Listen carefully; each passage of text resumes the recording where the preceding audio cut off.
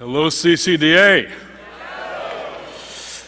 You know, in the movie Chariots of Fire, the main character is a young Christian who would later go on to live and minister and die on the mission field in China.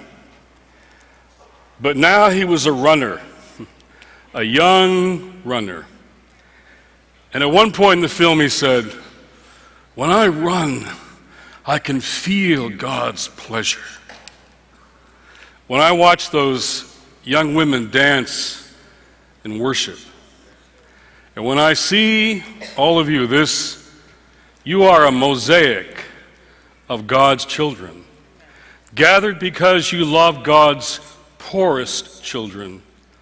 Tonight, I can just feel God's pleasure." And somehow you reminded me of that film tonight. I've been here before, and I'm glad to be back here again. You are led by a Christian leader who I have more respect for than most Christian leaders in the whole world. We were reminiscing tonight, John Perkins, we go back when he was a young man and I was almost a boy. It's a long time ago. And I know, and I'm hearing about his Bible studies, you know, how packed they are and how amazing they are. There you are.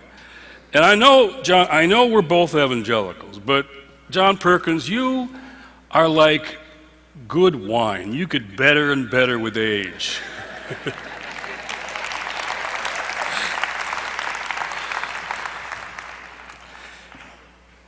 And Barbara Williams Skinner and Mary Nelson, they're both on my board, and I sat between them in my board meeting last week.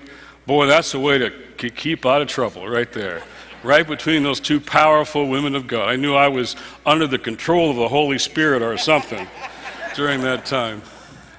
And you're led now by Noel Castellanos, who is somebody is becoming a dear and trusted colleague and ally and co-worker in many venues. And he was the one who came to me just a few years ago, and because he had learned that you can't just keep dealing with the symptoms of injustice and depression, can't keep pulling bodies out of the river all day long and not go upstream to see what or who is throwing them in,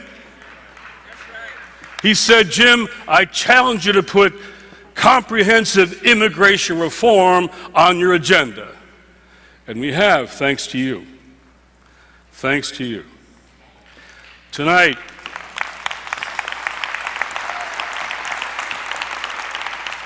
I want to talk about, synergy and how what you do every day, 24/7,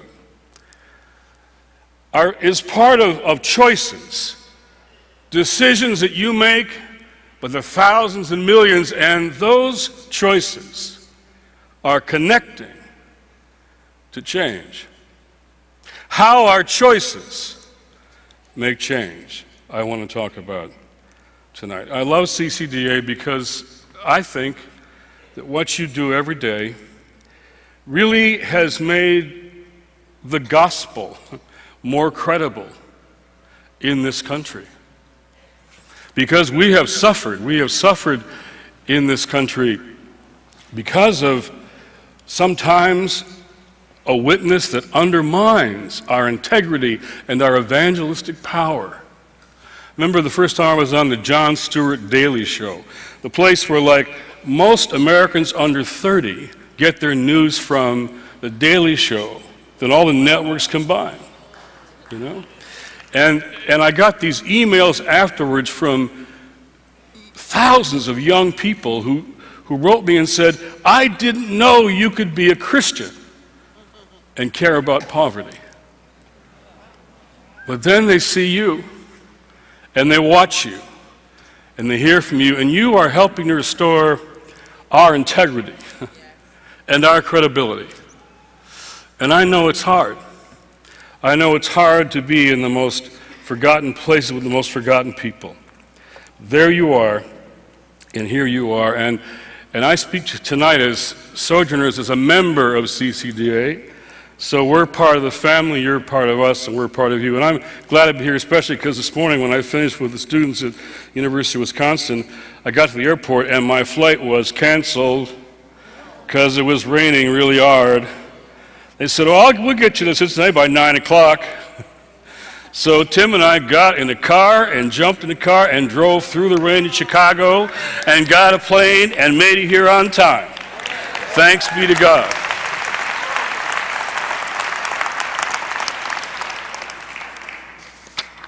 And despite all the travel, as Eric said, I do like to go home a lot, get back fast.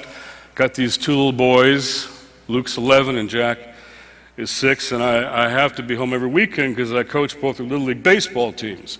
We got some big games this weekend, but mostly I like to be home. Part of why I like to be home is because my job is to do the prayers at night, and I don't like to miss the prayers because they move me and they shape me and they sometimes make me laugh. So I thought I'd start with sharing a little few of Jack's prayers. Jack was praying the other night and he said, God, thank you for my mom, my dad, and for my brother and my friends and cousins, and I pray for all the poor and homeless and hungry people. And God, do you know there really are a lot of poor and hungry and homeless people? Any comments or questions? Jack's in one of those interactive classrooms, you know.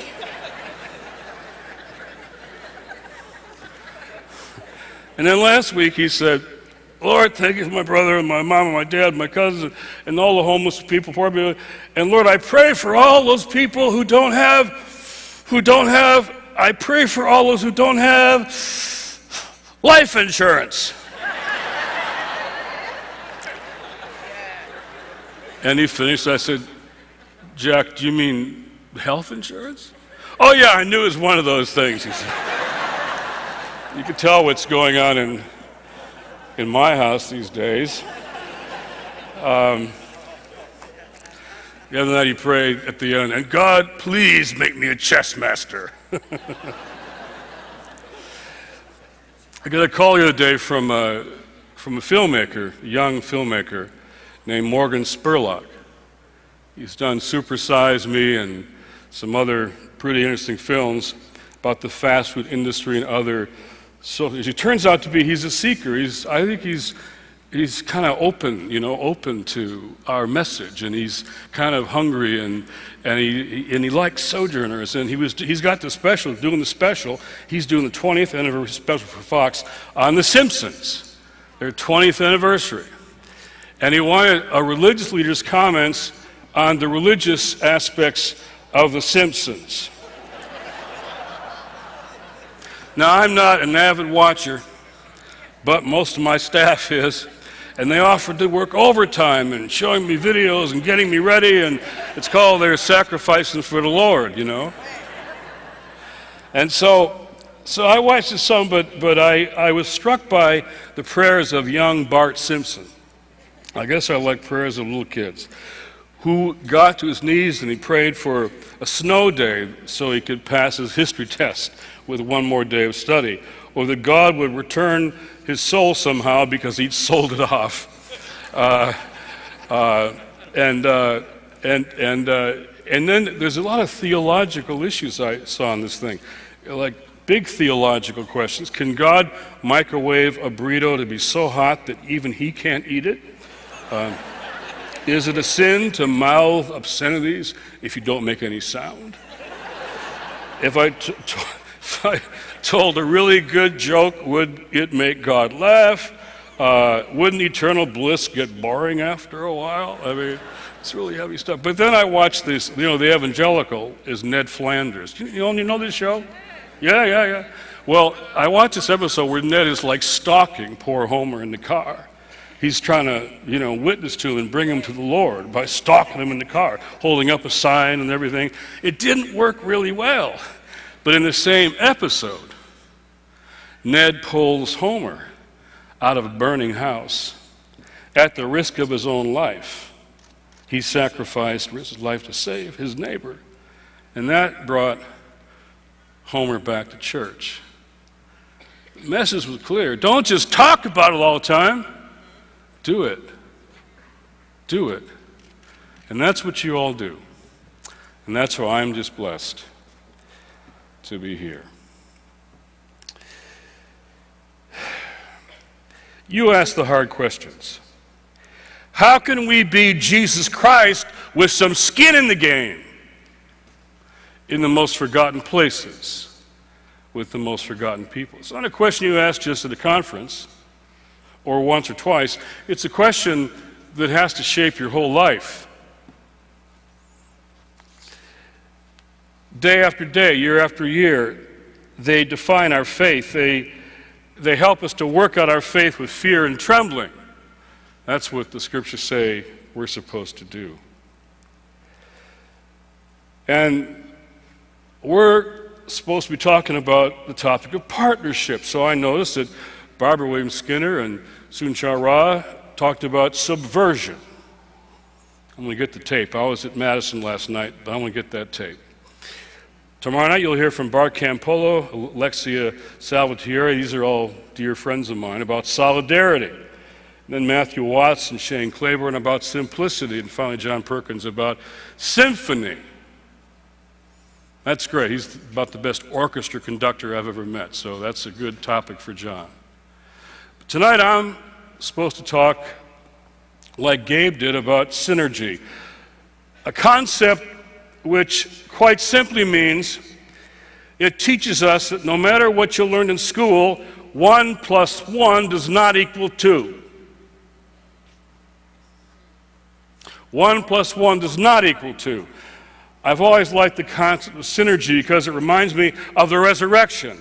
It doesn't seem to add up or make sense. The resurrection tells us that the foundation of the universe is not cause and effect, but cross and resurrection. That's what we believe, you and I. Sacrifice and forgiveness, grace in the midst of violence. Synergy teaches us that when different forces are brought together in cooperation, their total effects are greater together than they are apart. That what I bring to the table and what you bring to the table gets greater than the sum of its parts. A person of faith just might say, when in the middle of an economic crisis, when there's the subprimes had gone down, the derivatives hadn't worked, and there's 5,000 people had to be fed, and then a lot of women and children, and the disciples said, Jesus, we can't do this. It's too big for us. It's beyond our scope. Send them home. The kid walks up and shares his lunch. 5 loaves and 2 fishes. And there was enough to fill baskets afterwards. We say, it's a miracle. Yeah, it was. But why was the little boy in the story? Why didn't God just say, poof? Because the kid gave Jesus something to work with. He shared his lunch. In a crisis, you want to hunker down, hang on to your lunch. But when you share your lunch, synergy happens, and with God, things tend to multiply. Multiply.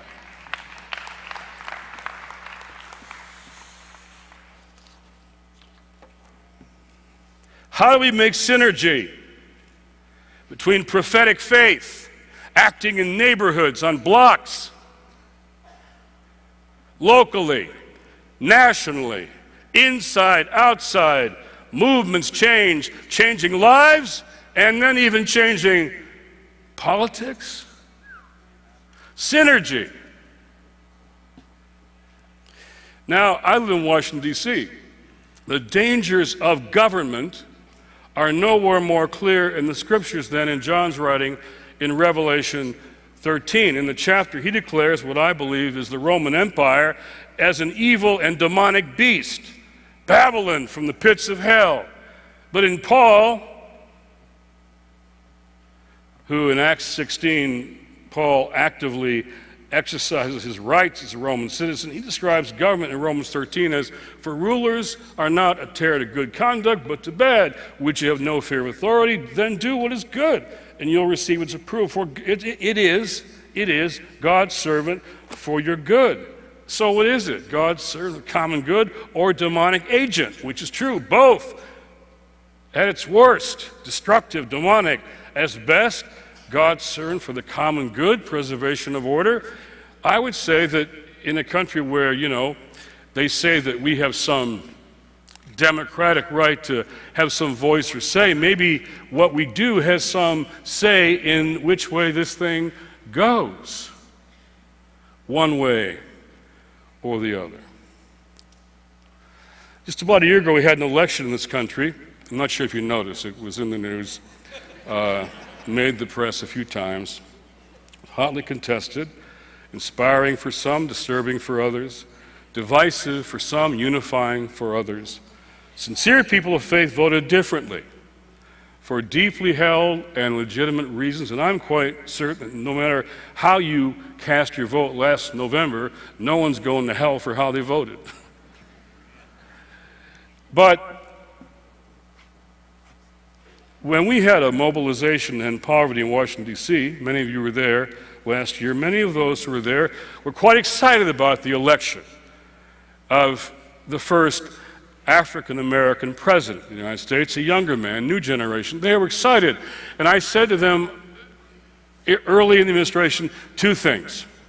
Two mistakes we can make.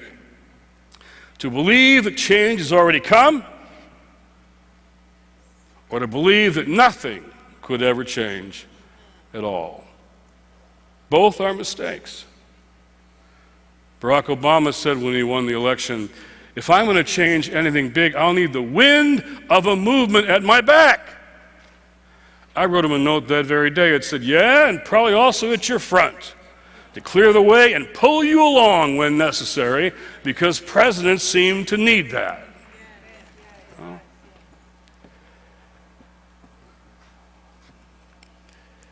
many of you have heard me say that I believe God is personal, but never private.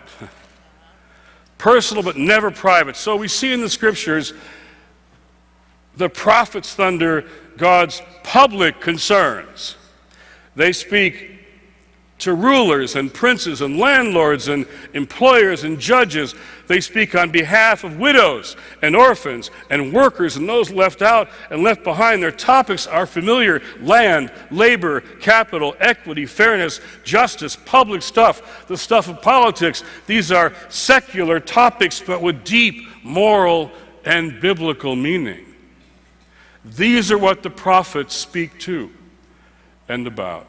And the church historians tell us that spiritual activity or conversion or renewal doesn't get to be called revival until it has changed something about the society. That's what they all say. So if faith cures your addictions and heals your marriage and puts your life on a new path, praise the Lord. It's all good, but the historians say it isn't revival until it has changed something in the society. Public stuff. Faith is meant to change the world that God loves so much. I grew up in Detroit. I grew up in an evangelical home. My parents started that Plymouth Brethren Church, and they told me to love the Lord and that God loved me, and that was right and good. But then they said, it's all about you and the Lord, and that was wrong. It was about me and the Lord and Detroit, and how we live so differently in white Detroit than how even Christians lived in black Detroit, just a few blocks and miles away. That was a gospel issue when they said, Jim, you got to understand, Christianity has nothing to do with racism, that's political, and our faith is personal. I left that night at 14 years of age. It seemed wrong to me, and so I left. I found my home, and the movements of my generation came back later. But I learned now that it's not just about me and the Lord. It's about me and the neighborhood and the nation and the world that God loves. I love Charles Finney, you know, the second Great Awakening preacher, the Billy Graham of his day. He used the altar call all the time. He kind of pioneered the concept before Billy Graham. He'd call people to faith in Jesus Christ, and on the spot, that very night, sign them up for the anti-slavery campaign. On the spot. Come to Jesus and join God's purposes in the world. So I'm at Park Street Church in Boston, right?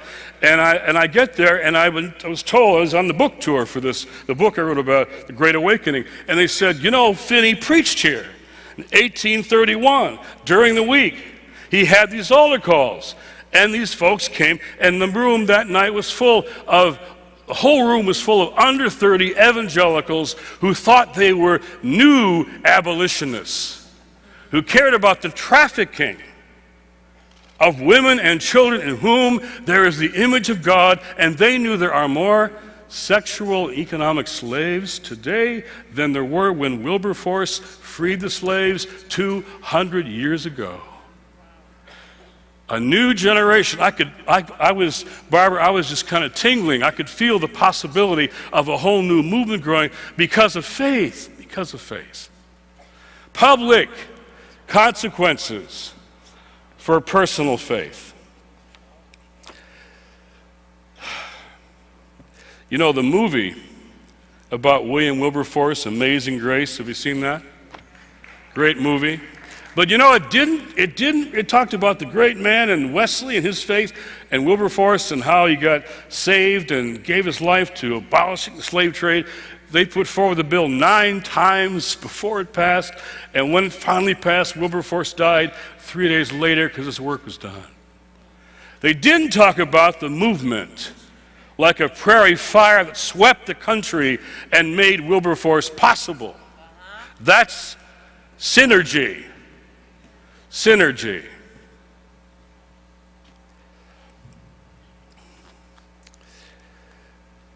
We got some challenges. We got some chains that need loosing. Mountains to move. Ministry. We in this room, we love ministry. Our faith has been defined by ministry. Ministry is where we start. It's where we start. It's where we find our faith again. But ministry can't by itself loosen the chains of injustice. The God of the Bible is not a God of charity. The God of the Bible is a God of justice. A God of justice. How do we move from ministry to a movement? It's called synergy. Budgets are moral documents. They talk about who and what's important, who and what we value. Family budget, church budget, state budget, a nation's budget. When Katrina hit, government on all levels was missing in action. And who went? People of faith. I was at a church in Ohio preaching, and they have sent teams from that church to New Orleans and the Gulf Coast 47 times. One church. It's changed then. But you know what? As powerful as that is, churches can't rebuild levees. They can't do it. They can't provide health care for 47 million people. Homeless shelters are important. We've done them at Sojourners. Building houses for Habitat's important, but now Habitat says we're not just going to build our way out of the housing crisis. We, as an organization, are now against poverty housing. Who has got more authority than Habitat for Humanity to talk about the nation's housing crisis? It's called leading by example. It's synergy. We can't loosen the chains of a lending crisis. More and more people in foreclosure. My brother works for a neighborhood organization in Detroit that serves the most, he runs this organization, serves the most vulnerable people there. My city has 30% unemployment in Detroit. And my brother's house, like so many others, their houses are now worth less than their mortgage. There's foreclosures everywhere. Where he runs a shelter, people are literally lying on the street by the hundreds. It's like cities all over the world, but, not here, they think. And yet, they're ministering all the time, and they're all getting tired and running out of steam. David Beckman of Bread for the World says that when they cut nutrition programs in Washington, D.C., by 1 or 2%, they wipe out the equivalent of all the feeding programs of all the congregations in America. Synergy. How do you lead from a neighborhood to a nation? That's the bad news. The good news, the Bible says, if you have faith the size of the grain of a mustard seed, what can you move? What? Mountain. What? Mountain. We, as the people of God, are in the mountain moving business. That's what we do. That's who we are. Just as I learned that I can't limit God's intention to just changing my life, we can't limit God to just changing our neighborhood. God wants to change our nations. And God wants to change our world. And every choice we make helps build the synergy for a movement that does that very thing. Remember the last time I was here, we had an altar call at the end of the evening. I'm not planning one tonight, but you never know. We might get carried away. It was to come to Washington and witness in the midst of a budget crisis, when the poor had been left out again and again and again. So 110 Christians came to a witness on Capitol Hill. I think half of them were from CCDA. Mary Nelson was there, Noel Castellanos was there, John Perkins was there, and they all got arrested. Mary Nelson at the press conference said, as they're looking down from the windows, the Congress and staff, she said, "Come walk with us. Come meet the families whose nutrition programs you are about to cut. Come walk with us and meet the people who aren't going to have any health care anymore. Come meet the kids who thought they were going to college on Pell Grants and won't be able to now. Come walk with us. You must not know them, or you wouldn't do this. We know them. Come walk with us." John Perkins preached the night before we went. And John told a story I'd never heard before. He talked about how his mother died when he was 7 months old.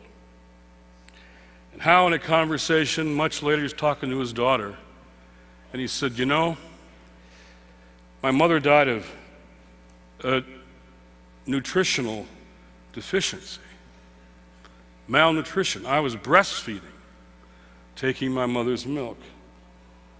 And I realized that maybe I killed my mother. And his daughter said, no. What killed your mother was being a sharecropper, was racist policies that didn't care in a white society about the nutrition of poor black women and their children. Policies and practices that made that unimportant. And so John said, so they're going to cut food stamps. They're going to cut nutrition. And I'm here to make my last stand. Fortunately, it wasn't his last stand.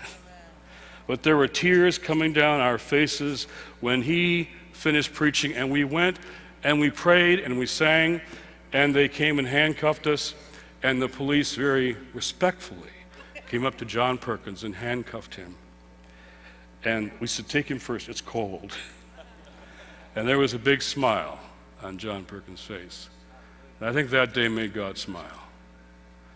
It's taking a stand.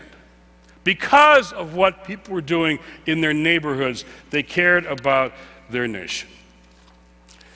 Now,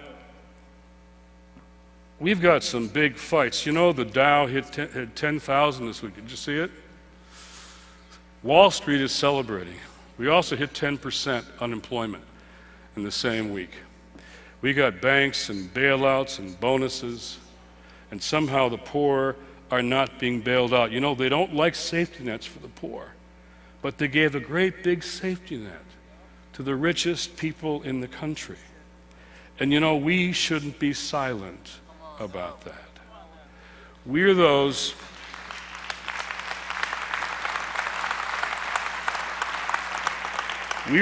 who are not going to get into the weeds of partisan battles, which are all about politics, who wins, who loses, but we're going to say, we're going to hold both sides accountable to imperatives that for us are biblical imperatives. That's what we do. We're not going to go left or go right, we're going to go deeper. Go deeper.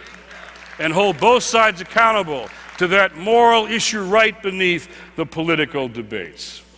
That's what we want to do. Last week I was invited with a number of faith leaders to talk to some senators about climate change. And they were talking about how they were for the environment. And we said that we were too. They said they were for green jobs. We said, you know, we are too, because these green jobs could give meaningful work to a lot of low-income, undereducated young people. This is a future for us. We're for this. But then I said there's a fundamental moral problem here. The people around the world who have contributed least to climate change and global warming are the ones who will be affected the most. And first, our affluence is going to cause their suffering, and that is a sin.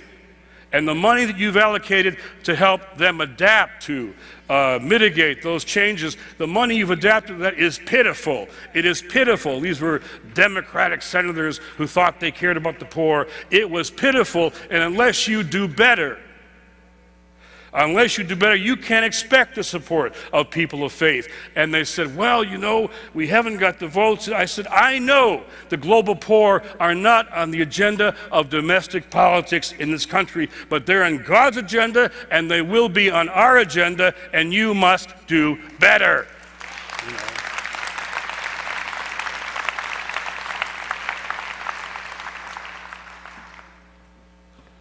We have got to do more than just care about what's in our neighborhood, and we've got to do more than just lobby them in Washington, D.C. These are false choices.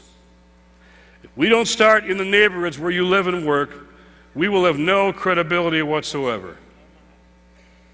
But if we just kind of whisper in the ear of those in power, go to meetings, have a little bit of access, send some emails, tell them we're happy with the best that they can do, then we'll show that we don't care about the big changes of systems and structures and policies and practices.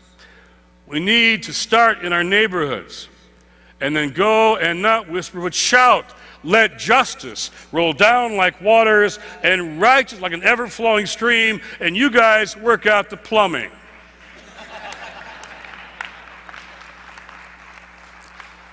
Synergy. Synergy.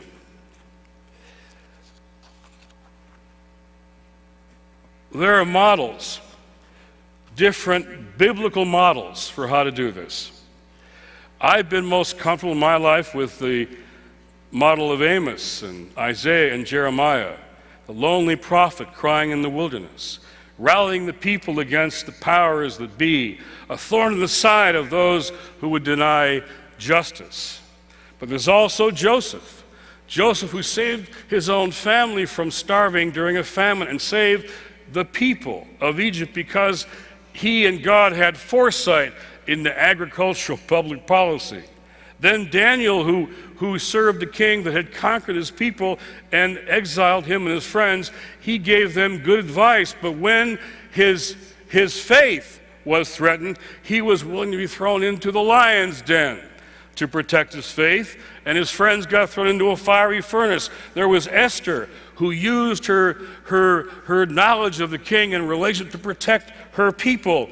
Then there was, I'm learning a lot from Nehemiah. Nehemiah had the ear of the king, but he knew the king was not going to rebuild the wall. So he was a community organizer. He mobilized the people. He organized, he gave them all jobs, and he knew that somehow the wall had to be built. He said, "You see the trouble we are in. Jerusalem lies in ruins, its gates are burned. He's been to your neighborhood. Come, let us rebuild the wall so that we may no longer suffer disgrace." I told him the hand of my God had been gracious upon me, and also the words the king had spoken to me. Then he said, "Let us start building." So they committed themselves to the common good. Let's study Nehemiah. He may be a prophet for our time. When Martin Luther King Jr. won the Nobel Peace Prize, and this guy deserved it, as the president himself has said. No doubt that Martin King deserved it. He came back, and he didn't go home to Atlanta. He went right to Washington to talk to Lyndon Johnson. And he said, now that we have a civil rights law, we need a Voting Rights Act. Johnson said, I'm sorry, I've cashed in all my chits with the Southern senators. I've got no political capital left. I can't get you a Voting Rights Act. It'll take 5 or 10 years to do that.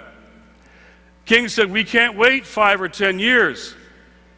Unless we can vote in the South, we can't even enforce a civil rights law. We need voting rights now. Johnson, I'm sorry, it's not possible. He was the master of realpolitik, talking to the nation's moral leader. I can't do it. It'll take 5 or 10 years. So King, not one to whine or complain or withdraw, he was an organizer. He went to a small town in Alabama called Selma. And John Lewis and a bunch of young people walked across the Edmund Pettus Bridge on a bloody Sunday. Young John Lewis, now congressman, got almost beaten to death. But the whole nation focused on Selma, and the clergy came down, and they marched from Selma to Montgomery, and the eyes of the nation watched what was happening. And in 5 months, we had a Voting Rights Act. 5 months. King had changed the wind. He changed what was possible. He made new things possible. We can't be content with just working at the symptoms or just whispering our advice in Washington. We have to be not just service providers and not just lobbyists. We have to be the wind changers. Those who change the wind and make new things possible because of synergy. Do you know why we got a Voting Rights Act and a Civil Rights Law?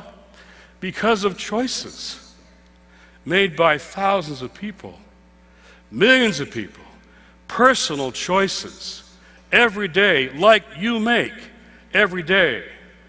Those laws don't change because there's some good lobbyist in town.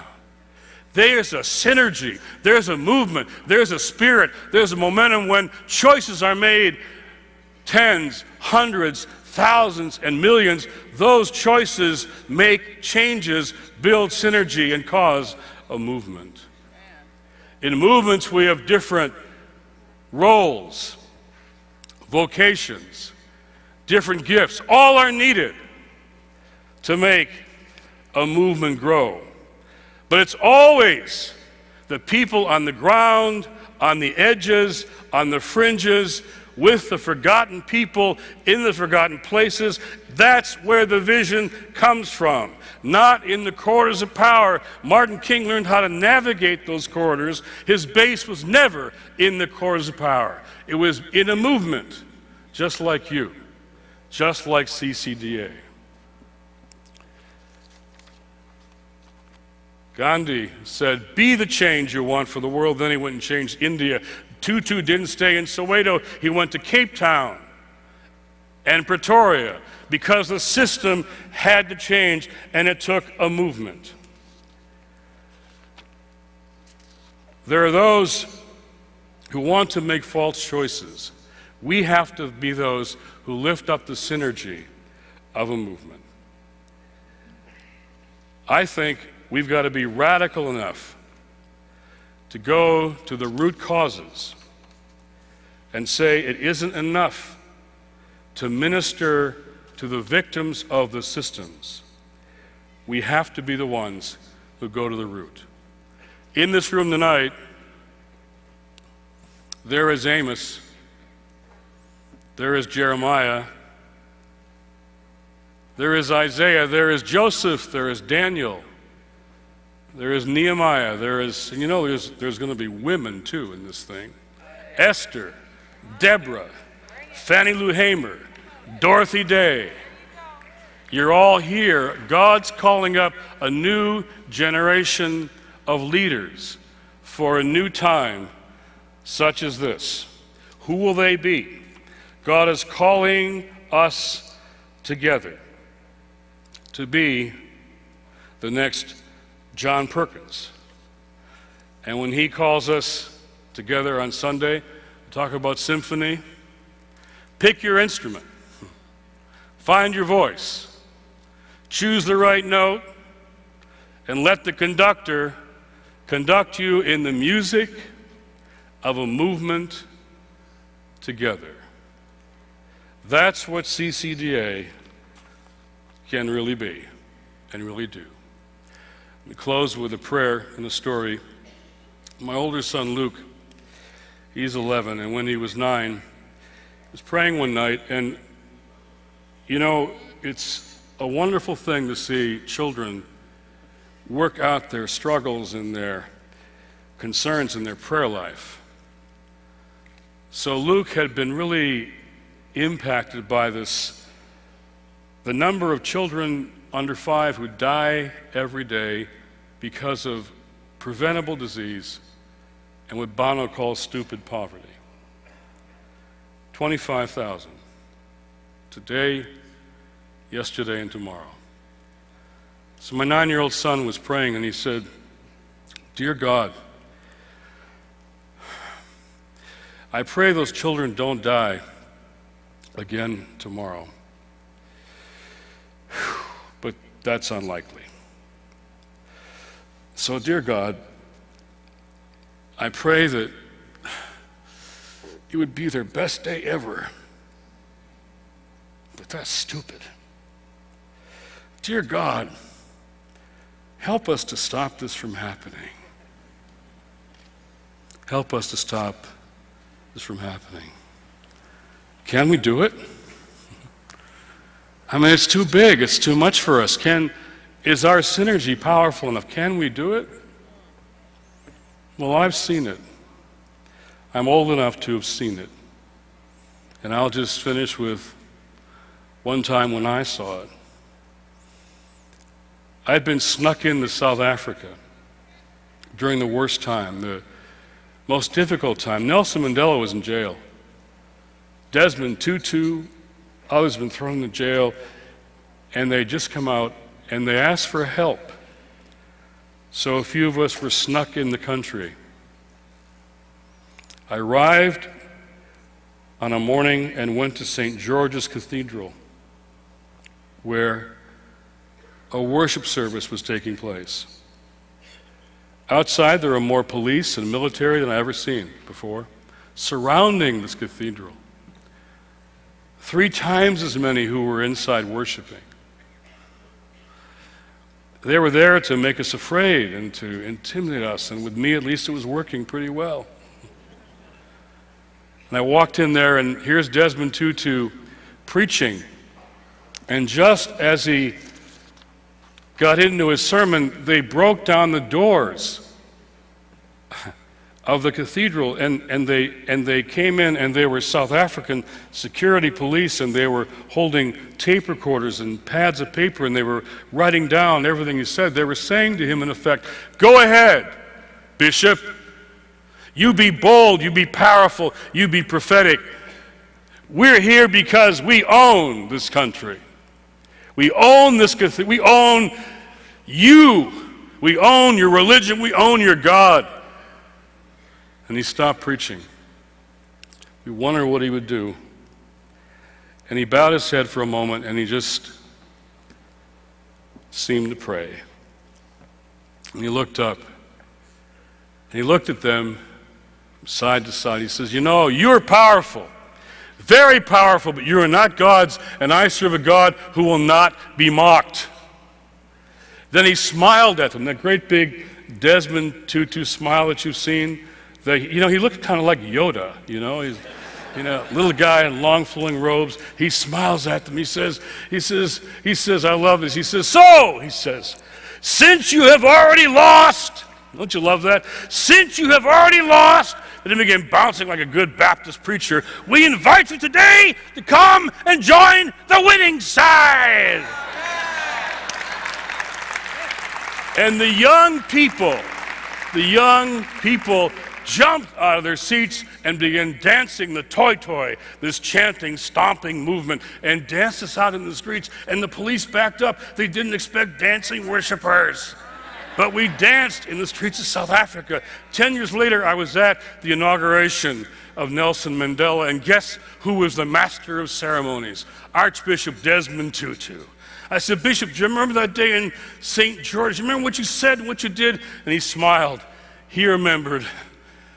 I said, Bishop, today they've all joined the winning side, because that day there wasn't one white person in South Africa who hadn't always been against apartheid. On that day, he taught me something, that this is the formula for change. Faith that prompts hope. It creates action and it causes change. Faith, hope, action, and change. And then you have the party, the inauguration, or whatever it is, and it's great to be at the party for people of faith, but our job isn't at the party. It's back here at St. George's when you can only see the party through the eyes of faith. You say, there will be a party, and now I'll bet my life on the party. That's what happens, always has, always will, because my Bible says faith is the substance of things hoped for, the evidence of things not seen, and that means to me, hope means believing in spite of the evidence and watching the evidence change. That's our job, that's your job, that's my job. Let's do it together. Thank you very much.